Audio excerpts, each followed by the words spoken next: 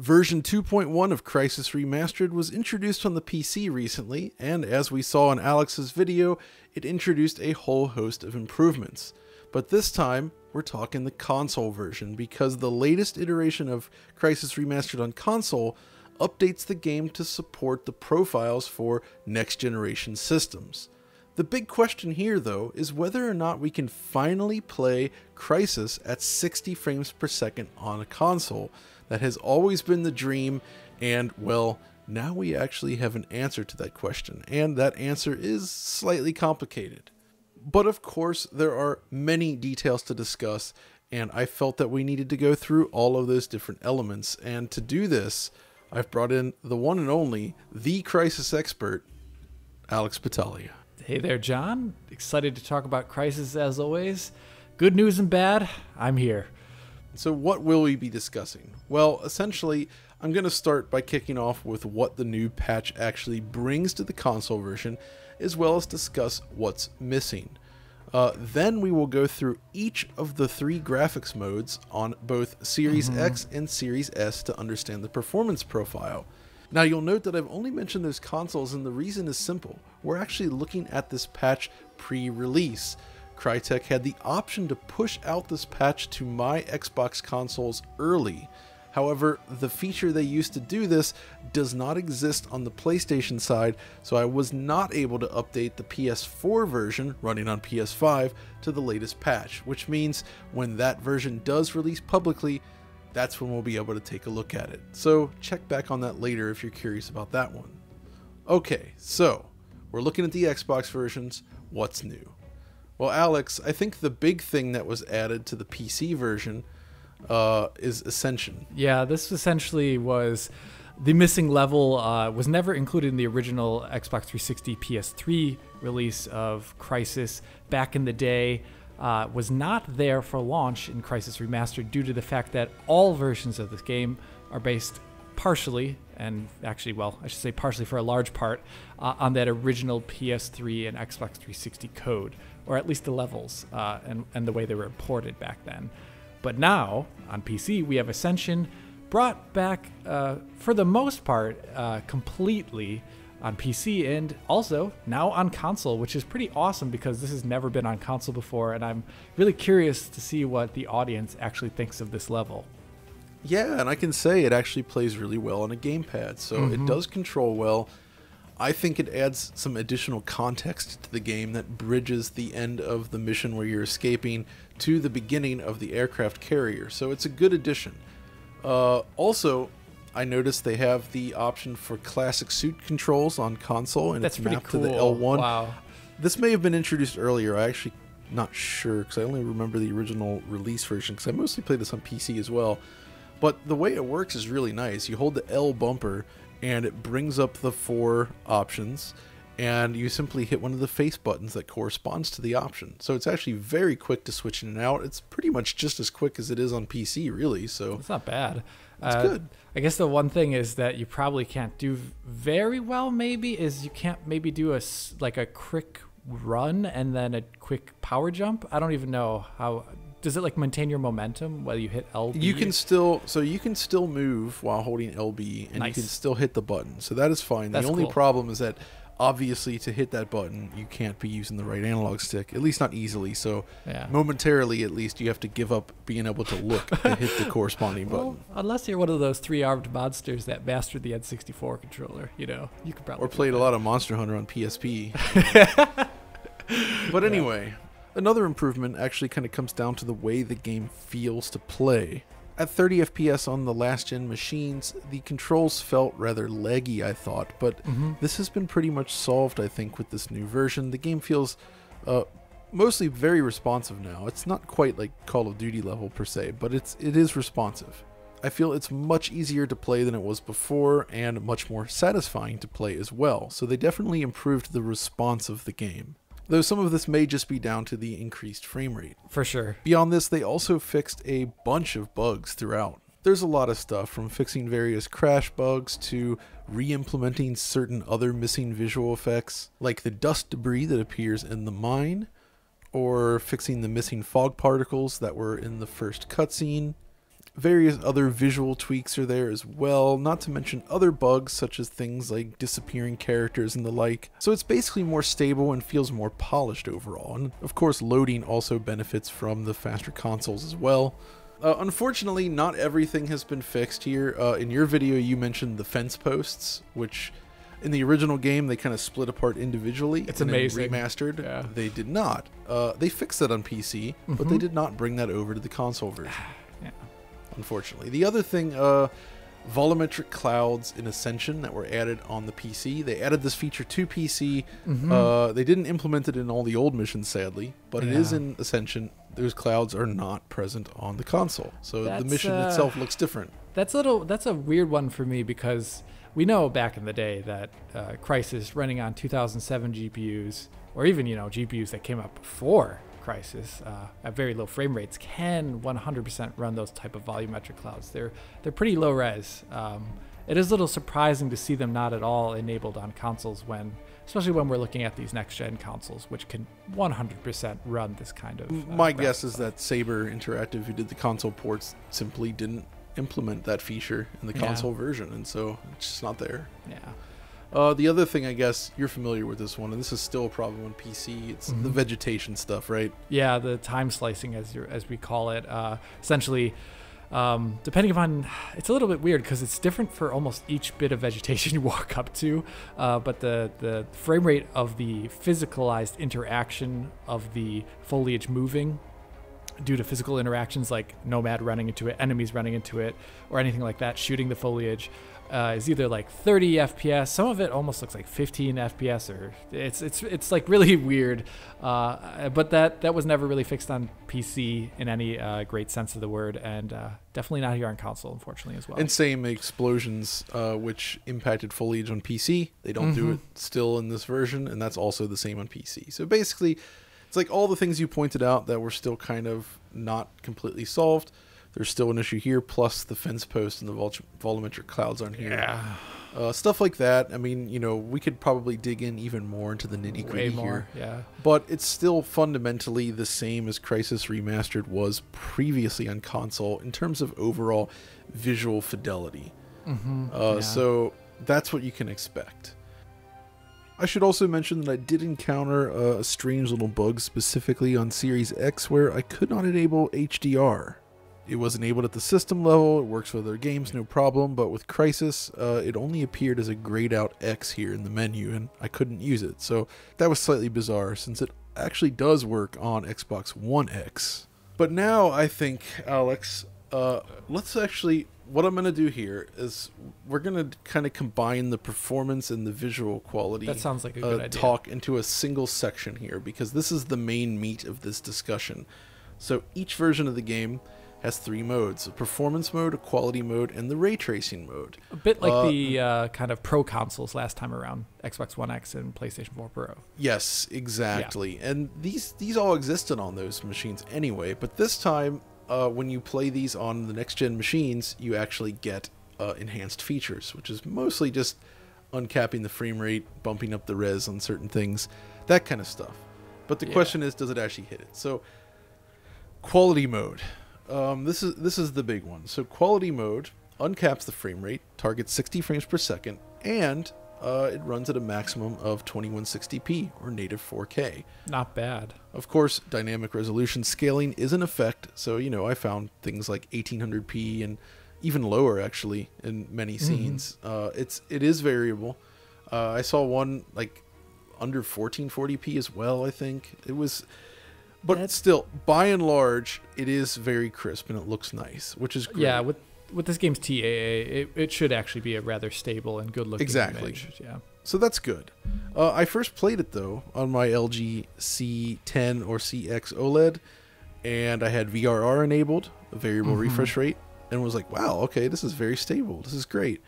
And then I actually went to capture it, and I started playing it, and I was like, wait a minute, what's going on here? I could immediately see that it wasn't completely stable. And sure enough, as you can see from the frame rate graph, it's not quite there. Like, it's close. It's close. But you often get these minor drops just below 60 FPS, and sometimes even more, actually, when things really kick up.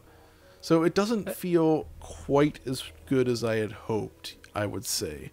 That's interesting. You know, like you would, it's always one of those things with kind of dynamic resolution scaling. It's just because a game has dynamic resolution scaling doesn't mean it can get rid of every single GPU related performance drop. Depending upon how quickly dynamic res changes, or what the lowest threshold is for dynamic res, like the lowest resolution, it can still drop frames. So I guess in this case, John, it's almost like the dynamic res is not as aggressive as it might. I actually think it's similar to the problem we initially pointed out, and it was fixed on Xbox One X, where I think the threshold is set slightly too high, so that essentially what happens with dynamic res scaling is, you know, when you hit a certain, like, say, GPU time or render time for a single frame, if it goes over like a set threshold, it's like, okay, if I'm over 10 milliseconds, start to reduce the resolution basically to get it down. That's the concept. But you can adjust that. You can kind of set where it starts to adjust the resolution. You could say, well, if it pops over like 14 milliseconds, just theoretical here. The problem is, though, is that if it doesn't catch it on time, or it's not, you know, it's like if it's too close to the 16.7 target, you actually get noticeable dips, and that's kind of what it feels like happening here.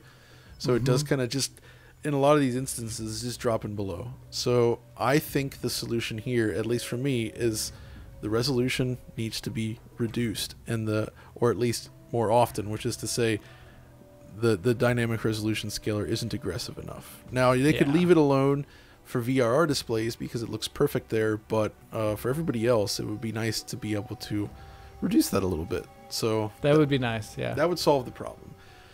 But there is actually a reduced resolution mode, and that's performance mode, which tops out at 1080p. And this mode is pretty good, I'd say, pretty smooth. Yeah.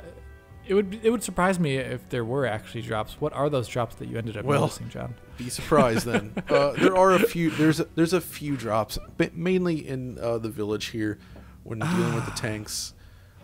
Just some minor momentary drops. I mean, this is certainly one of the heaviest scenes in the entire game. So it is actually a brutal sequence. But I will say, you know, by and large, unlike the other mode, without VRR enabled, you do get a very, very stable overall frame rate. So if you're looking for stability, even in missions like Ascension, and any of the busy stuff, the scenes with the tank, whatever the 5th mission I think it is, where you're driving the tank across the countryside.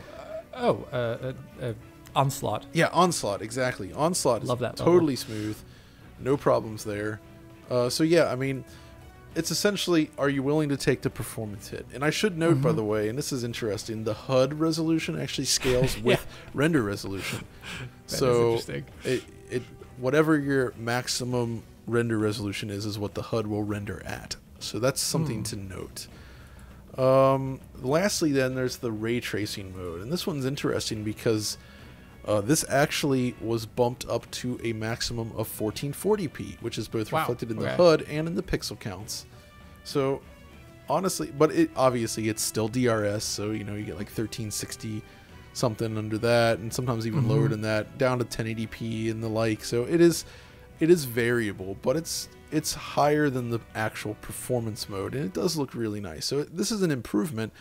The problem, though, is that it is actually less stable than the quality mode. And in some of the forest battles, like this section here, you can see it's actually not very stable at all, I would argue.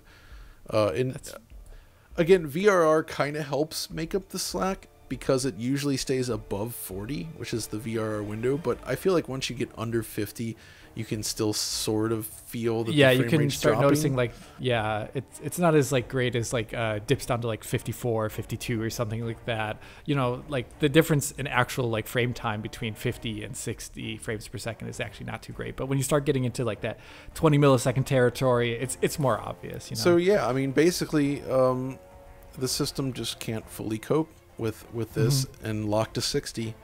So this is what we get. But obviously, you know, this is still running in backwards compatibility mode, so it's not a native port to these systems. So I guess the verdict on Series X then is pretty simple, I think. If you have a VRR capable screen, just go with quality mode. It'll basically look flawless. If you don't, then I would suggest performance mode, unless you're not actually sensitive to those frame rate dips, in which case, whatever. The ray tracing mode is neat, but actually the least performant of the three. So Yeah. I think we can say the 60 FPS dream on console is technically realized, especially in performance mode, but it is not 100% there. Yeah. Yeah, I think in this case, like you described, as we talked about the quality mode earlier, the thing that would make the Series X version even more perfect would be almost if every single mode, maybe not performance mode because it's more or less there, but quality and RT mode had much more aggressive kind of dynamic resolution targets. Yeah, I really think that's it. That's all you really need is the dynamic resolution needs to be more aggressive. And I think with that, it would pretty much solve it, because to me, the performance mode demonstrates that the game is really not CPU limited anymore, not on these boxes. So that's with the settings that they're using. So it really is just GPU causing these drops in performance at this point. So Yeah. it should also be noted, I guess, that they're not doing. I mean, because this is a backwards compatible game, I assume the ray tracing is handled exactly the way it was before, which is to say it's in software. Just, running in like a compute shader, essentially. Exactly. No, It's very clever, though. Very, very clever stuff. Like, it's amazing that even exists and runs on those older machines, but it is what it is. But anyway, now we have to talk about the Xbox Series S. Yeah, this is interesting because we have essentially a much smaller GPU, but the exact same GPU and SSD performance here as we have on Series X. So you would imagine that at lower resolutions, we'd be looking at very similar performance profiles. So how is it like, John? Okay, so Starting quality with mode. Quality, yeah. Quality mode on Series S is now capped to 30 frames per second and targets native 4K. It actually seems to hold to the higher resolution a little more even than the Series X, because the frame rate target is lower.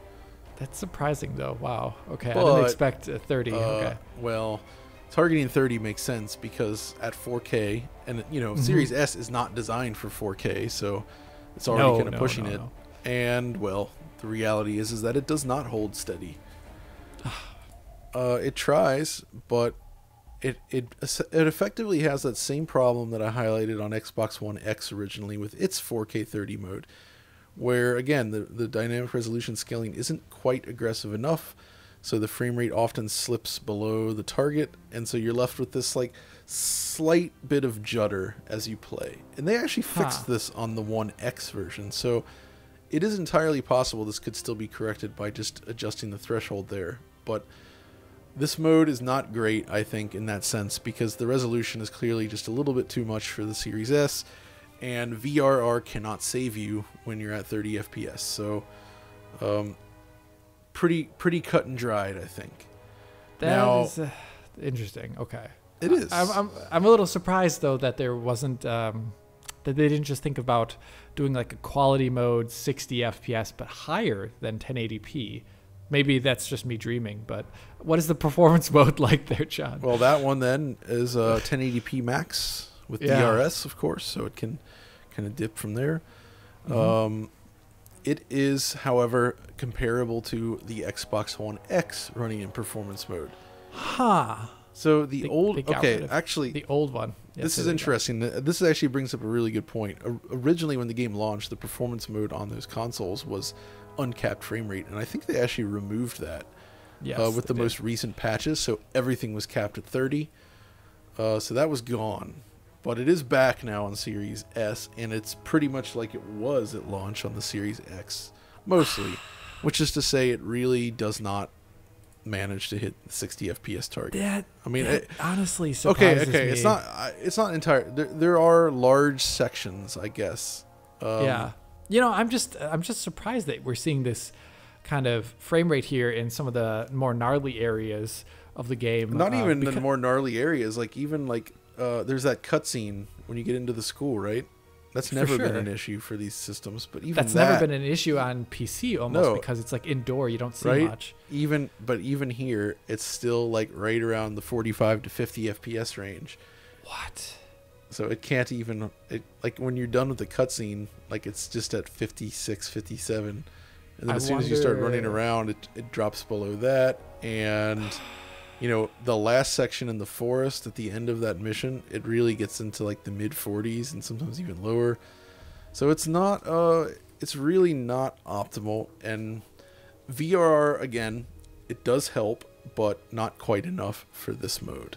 I'm just a little bit surprised, but I guess we should probably talk about the one more positive aspect here of the Xbox Series S, and that's the ray tracing mode, which you had a much better time with. So this is interesting then, because while it was the least performant mode on Series X, it's actually the most performant mode on Series S.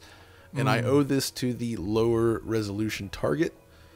It seems to max out at 1080 again, and you know, with DRS of course, but it's capped at 30 frames per second, unlike Series X. So it is effectively equivalent to what we saw on the Pro and the Xbox One X. Xbox One X, yeah. And unlike those other modes, it's actually pretty darn consistent. So I would say it's not a huge problem to play in this mode. It feels pretty good overall. It's not flawless, but yeah, it actually does deliver the kind of performance that you would hope from that. But of course, that's with the caveat that you're at 1080p 30 max. But again, this is the Series S, which when you look at, you know, it is certainly stronger in some areas, but the GPU grunt is actually kind of below both series. Well, it's kind of comparable to the last gen 1X and Pro range. Like, it's a little more efficient. You can't just look at the teraflops, for instance. It doesn't tell the whole story, but it's kind of in that ballpark. Yeah, especially in back compatibility mode here, which is one thing I guess that, you know, Series S will suffer a little bit more than Series X due to having a smaller GPU. It's just running like a less efficient version of its GPU. Precisely. So the verdict then on this, ray tracing mode is the best way to play on Series S. Performance mode is okay with VRR, but not quite perfect. If you don't have VRR though, the performance and quality modes feel pretty unstable. So bam. So yeah, the overall takeaway then from these two versions, I'd say Crysis Remastered has improved a lot since launch. It feels pretty responsive overall. The new addition of Ascension, some of the other game tweaks along the way are really nice, and of course the console update is great, specifically if you're on a Series X. It's definitely far smoother than any of the prior experiences, which is great. It's just that the Series S doesn't really stack up that well overall. And even Series X, you know, it's good, but it could still be a little bit better. So that's it then. What do you think? I'm just a little bit saddened. I mean, I'm really happy about these changes, and I'm happy that these versions came out at all for people who are playing on console. I mean, Crysis is one of my favorite games. The more people that play it and respect it, the happier I am. But I just wish that the resolution targets here were a bit more aggressive for dynamic res, because I see almost no reason GPU-wise why this should not be 60 FPS in the performance mode, or in the quality mode, essentially on Series X here. It just needs a more dynamic resolution, because the CPU is there to make this game 60. They're so close, you know. They're so close. So maybe just another tiny patch adjusting these versions to get that up to 60 would be great. Yep, I think that's pretty good. But still, you know, if you want to play on a console, this is definitely the best way to play the original Crysis by far. And it really does get pretty darn close to that 60 FPS dream, which was actually traditionally pretty difficult to achieve with the original 2007 Crysis, even on a modern PC, as we know. So yeah, I mean, it's pretty good overall, and I still love Crysis, and I've played through that second mission so many times for benchmarking that I have this perfect rundown just going through it. But man, like, I look at that mission and I'm still like, you know what, this is a brilliant game. Anybody that says Crysis was just about the visuals, look at that second mission and just think about what they're doing with that space. It's an absolutely brilliant level. So it's so good. Just these first like 5 or 6 missions of Crysis where you just like start off in an area, and then you have to get to the end of the level, but the way you get there is kind of your own decision. Filling out, you know, like mission objectives along the way. It's just so brilliant. I hope people can play this now and also respect that. Yep. But anyway, I think that's going to do it for this video. So thanks for joining me on this one, Alex. Anytime, John. And if you guys enjoyed it, be sure to like, subscribe, ring the notification bell, and all that good stuff. And when the PlayStation 5 patch arrives, we will check that out too. And until next time, this is John and Alex signing off and saying, Auf Wiedersehen.